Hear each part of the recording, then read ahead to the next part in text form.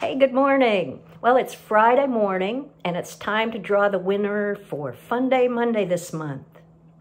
The question this month is, what is the oldest airline still in operation? And the answer is A, KLM, Royal Dutch Airlines. And here's an interesting fact.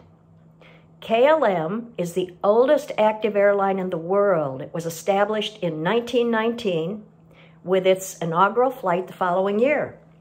And in 1924, KLM began offering what was then the farthest air route, which was Amsterdam to Jakarta. Indonesia was still a Dutch colony at that time.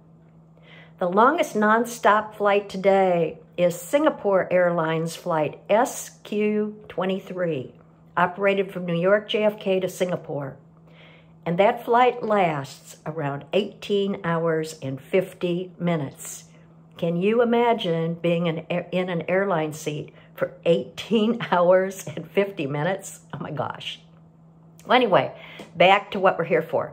The winner of FunDay Monday this month is Jeremy Turman. Congratulations, Jeremy.